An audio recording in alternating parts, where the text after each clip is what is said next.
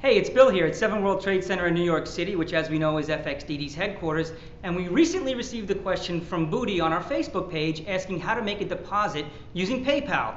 Well, Booty, that's a great question, so let's go through it. First off, go to FXDD.com and click on Deposit Funds.